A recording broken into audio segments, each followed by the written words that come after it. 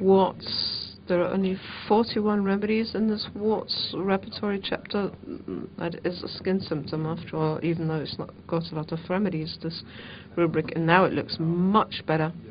We have 4 remedies, only 2 of which cover all the symptoms without counterindications, and now we have to look into materia medica and we have to compare the remedies. What are we now interested in the most? What do we have to find in the materia medica? What do we want to know? What do we want to find? The cutting, don't we? The self-mutilation. That is a symptom which is a 153 symptom. It's very special. I have taken the trouble to look through what I've found in Rustox.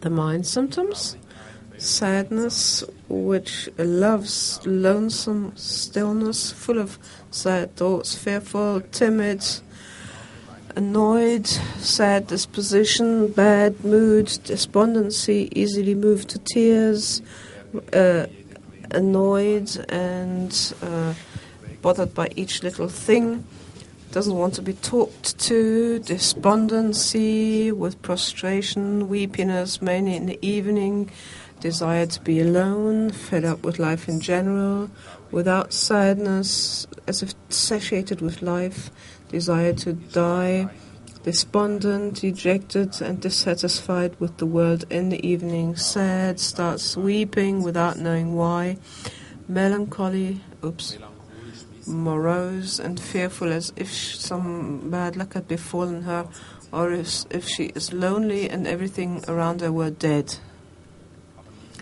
But nothing about cutting herself. In Belladonna we find in the guiding symptoms hits herself. Or himself, of course. Wants to be lonely and wants quietness. Every noise and every company is averse to all of that. Dejected, or too much exuberance, sadness and dejectedness, indifference towards everything. They're looking to be alone and desire quietness, desperation, dejected, great sensitivity and irritability, annoyed, nothing pleased him, he was mad at himself, weepiness and angry because of small details, anger, even with rage and temper tantrums. That's taken from the guiding symptoms by Herring. The keynote is not to be found neither in Bellinghausen nor in Herring either. The cutting. In Kent, we do find mutilates his body with arsenicum as the only remedy. In Burger Bellinghausen, so the characteristics, there's no rubric. So with the repertories, we are not really getting anywhere. So then I looked at the Clark, and there I found in the second volume, page 635, in the mind symptoms of Belladonna, I found hurts herself, mutilates herself. That's the keynote. And that really made me go for Belladonna. So you see, this in this Rustox there is the higher polarity difference, but Belladonna has got the key mind symptom. So which really is the keynote? So that is given priority. That the remedy Belladonna is given priority.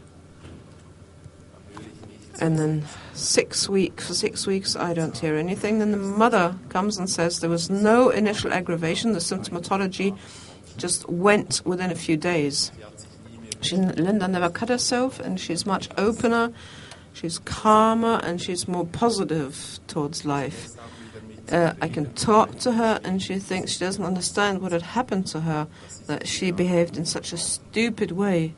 The normal mood remains stable, but 15 months after the treatment, the patient weeps and talks to her mother and tells her that before the borderline problem started, she took part in a teenager party, and she had got some kind of toxin and she had been raped, basically. That was a total catastrophe. It was the trigger of her problem.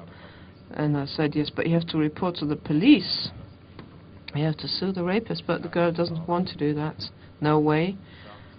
She says that she's gotten over it and she doesn't want to,